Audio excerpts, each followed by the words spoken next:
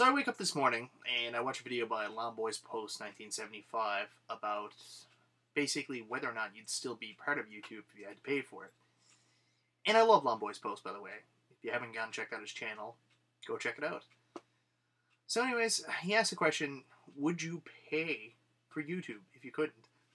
And my response to the comments below was, I don't believe we'll ever have to pay for YouTube, because the only way that a website or YouTube would actually generate money is through the associated ad revenue that goes with it.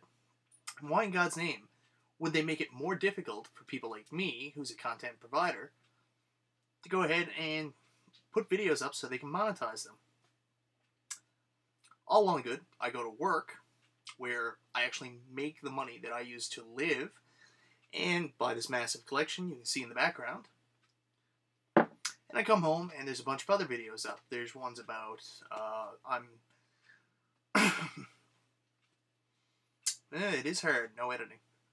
So there's other videos up about basically why people are now associating ads with their accounts, why they're not doing it, why they're not going to watch videos with ads in it anymore, and that's all well and good. I don't have anything to say about anybody's choices, because that's their choices and their choices to make, and who am I to judge what they do? Nobody. I'm nobody. I'm just a guy making YouTube videos myself. I used to play video games. But I do not really have an opinion, but I do have something to say about this. My comment earlier on the Loud Boys Post video goes to NT1138's video on why he basically started doing advertising on his videos, and his feelings on if we don't advertise on YouTube, eventually it will lead to us having to pay for our accounts. Well, I really kind of agree with what it's saying here. I mean, realistically, right now we have the option on whether or not we want to monetize on our accounts. Some people do, some people don't. I have done it since day one. I'm going to continue doing it. I'll get to my reasons a little bit later, but I honestly believe that, if enough people don't do this, and YouTube doesn't make enough money from the AdSense accounts they're adding up there, or the ads in there, that realistically they probably are going to charge for the accounts, or they're going to force us to have our videos monetized. It's not going to be an option anymore. Right now we have the option, but if they need to make more money and they don't want to charge us for YouTube, then bam, there's going to be ads on your videos. That's my feelings. That's my synopsis. Anyways, back to why I monetize my videos. Earlier this summer, I did a video game nostalgia video called Bosses You Couldn't Beat, and for some reason, it got pretty popular. I think it got over 500 views in a couple weeks. Now, that's popular by my standards. I'll explain it to you. My videos generally get somewhere around 250 to 300 views, which is awesome, and I'm very lucky to have that, but it's not huge by any means.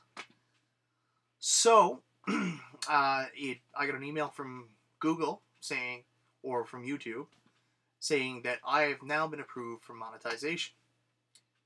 So I started doing some research into what monetization is, and I found out that it's actually the first step in the partnership program. So do I want to be a partner? I know there's lots of benefits to being a partner, not benefits. I don't really care. I'm just going to do what I want to do. And I'm going to try things to see how it works out.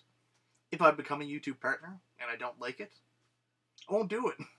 It's pretty simple. I mean, I'm not tied to YouTube. Like I said earlier, I have a great job that affords me this very luxurious and unnecessary lifestyle.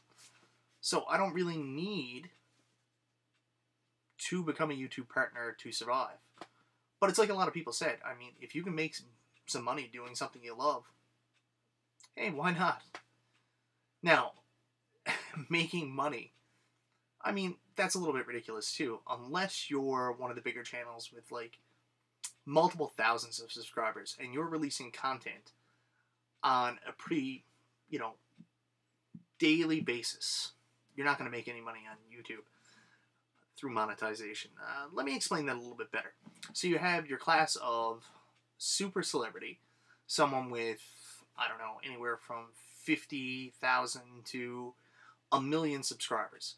Each of their videos gets 1 million views. Put out one a month, you're doing okay.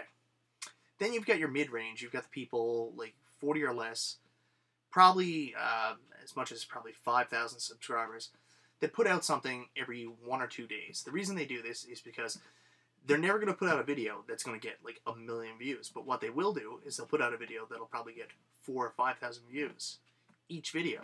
So if they can put out enough content, they can generate the same amount of ad revenue that the celebrity can generate through one video per month. Anyways, this is pretty simple. You probably already know this. I don't know why I'm explaining it to you again.